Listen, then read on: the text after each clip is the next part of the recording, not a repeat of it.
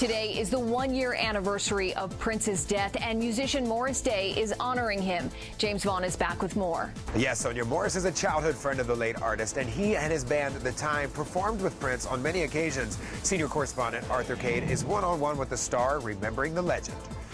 You know, we put together a song and a video that we're releasing, and it's, in my opinion, a beautiful tribute. It's not my Morris Day norm. I did something, you know, that I think if you love Prince and if you love Morris Day, then you need to check it out. Did you guys have any idea that you would become what you guys became? No, it was all innocent effort. It was all the love of music. Everybody walk your body.